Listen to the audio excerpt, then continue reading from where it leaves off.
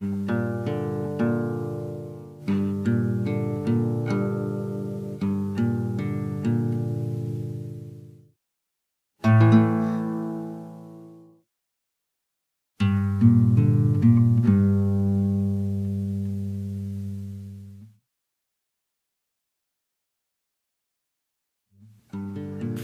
the collapse of communism, many young Russians began to abuse alcohol and other drugs.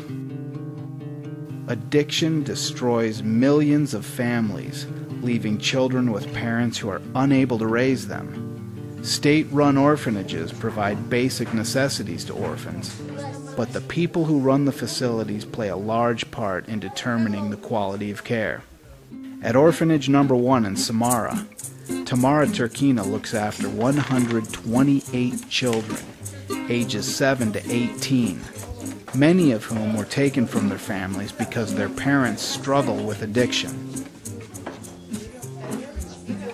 A United Methodist, Tamara treats the orphanage as a community service and a ministry. I have always enjoyed working with difficult children. They are very loyal, and they have an acute feeling of justice. I have learned not to focus only on academic results. The main thing is character. A child who is not very strong academically can show their character by helping out in other ways.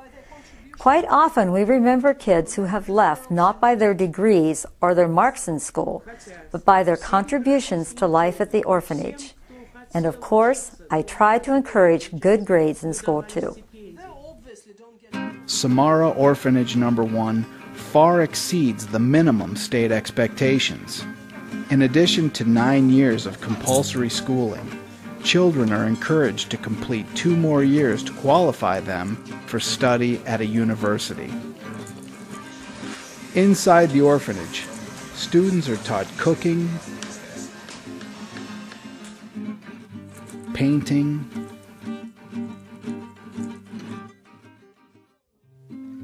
theater, art, and sewing, none of which are required by the government. Being employed by the orphanage is the best way to use my knowledge and expertise. Even when other people give up on a certain child because he is not able to learn or is not used to going to school for academic subjects, I know that I can sit him down and teach him a basic skill, and he can produce some sort of work to be proud of. Teachers and classes are of such high quality that parents in the community send their children to school at the orphanage. Along with education, Tamara ensures the orphanage grounds receive maintenance and improvements. Medical needs and prescriptions are donated from the United States. Samara United Methodist Church, where Tamara is a member, supports the orphanage as well by offering the children Bible study and times of worship.